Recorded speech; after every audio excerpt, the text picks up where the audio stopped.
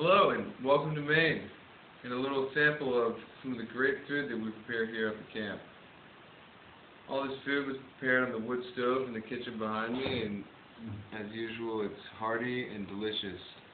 We have a woods version of chicken marbella here, served with some mushroom risotto, so we're going to go ahead and get that in the mix here.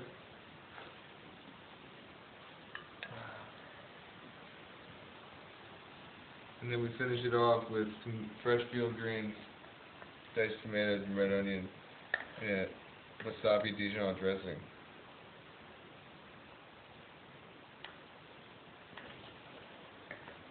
And that's just one of the many meals that we can provide you here at Camp in Maine.